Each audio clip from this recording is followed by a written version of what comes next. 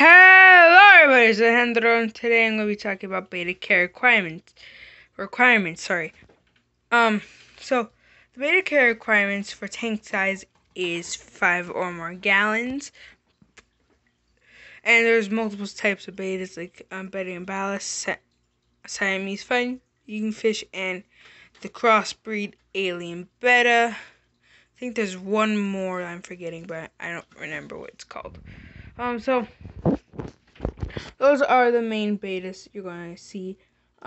Mainly you're going to see more of beta splendens than you would other types of betas.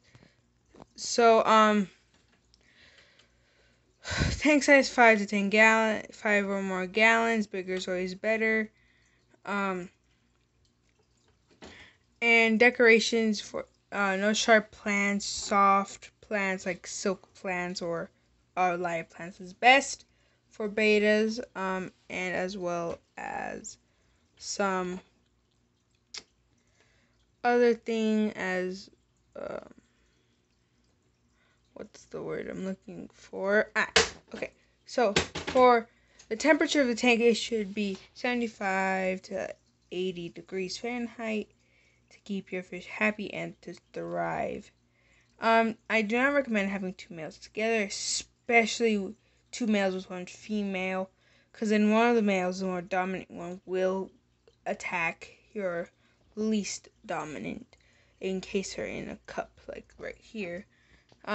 Titan, I believe, nipped at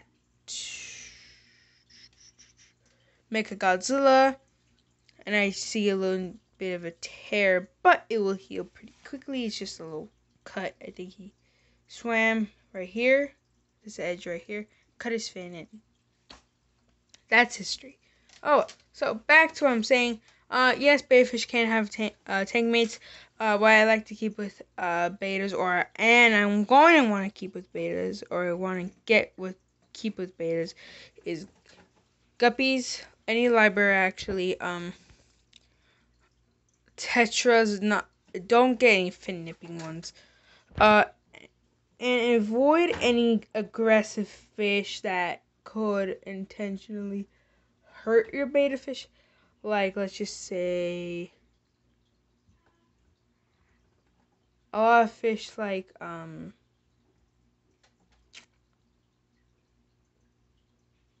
angelfish, they could really hurt a beta fish of how small the betas are. And they're not as fast and agile as, let's just say, a tetra. So beta fish require that, and as well as beta fish can be kept together in situations that if you know what you're doing. I know what I'm doing. I've done this many times, but this is one of the first times I've ever done it with just one female with two males. I'm going to get her a friend soon, so then the males won't harass just her. They'll harass another female, so then it's more even, and they're also harassing the other fish. So these are dither fish, basically. I don't recommend fish that can eat them. Like, let's just say Oscars, full-grown Oscars, arowanas, other big cichlids. Cichlids in general, I don't really like to have with these types of fish because of the tendencies to be aggressive. But any nice community fish can go with beta fish. So the difference between kings and giants is the giants are smaller than your king beta, or no, take it back. Your king beta is smaller than your giant beta, so they get a little bit bigger. The kings are around about the same as normal betas. Just they have the king with the name. So the upside of plaquettes betas is their fins heal like 10 times faster. I swear. Their fins don't tend to get cut as often, and they don't tend. Oh wait, never mind. I think he cut his fin. Oh, ripped his fin by flaring. Yeah, he ripped his fin by flaring.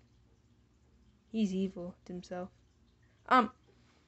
So back to what I'm saying. So the cats I recommend for a lot of new beginners when it comes to a lot of betas, because one, I do like some longfin fish, but not all of them. I recommend more of the cats. The last, like this guy, how you just saw his fin cut. That's what happens a lot of times with them. Is they rip their fins so easily. They're super delicate. The cats, they take care of their fins and they make sure they don't rip them as easily. But if they do end up getting a cut, they end up healing pretty quickly in like a couple of hours or even a day or two. So, and they tend beta fish in general, have this protective instinct to protect. And what I call, well, people, you guys please don't tell me, oh, you're wrong. They don't have anything similar to what the fish I'm going to say right now. But they kind of do. Let's hear me out. I'm starting to want to call beta fish miniature arowanas. One thing that selects them out is beta fish are tiny compared to arowanas. And arowanas have shorter fins. They have big old caudal. I think this is a caudal fin. I'm not sure. But no, the dorsal fin is a lot longer as well as the caudal fin. So they have a lot of the same care requirements, except tank size, that's for sure. Water parameters, tank mates, that's for sure. That's a different thing. But beta fish like to jump out of the water to catch insects, and arowanas in the wild also do that. That's why I like to call them miniature arowanas. Thanks for watching, everybody. Oh, and very quick, before I end the video, get live plants instead of fake plants. That's 10 times better than silk plants or any fake plant in general. And do not get sharp objects in your beta tank. So thanks for watching. Please like and subscribe for our next video. And thanks for watching. And the mini beta and I will go. Like, share, and subscribe. Have a good day, everybody.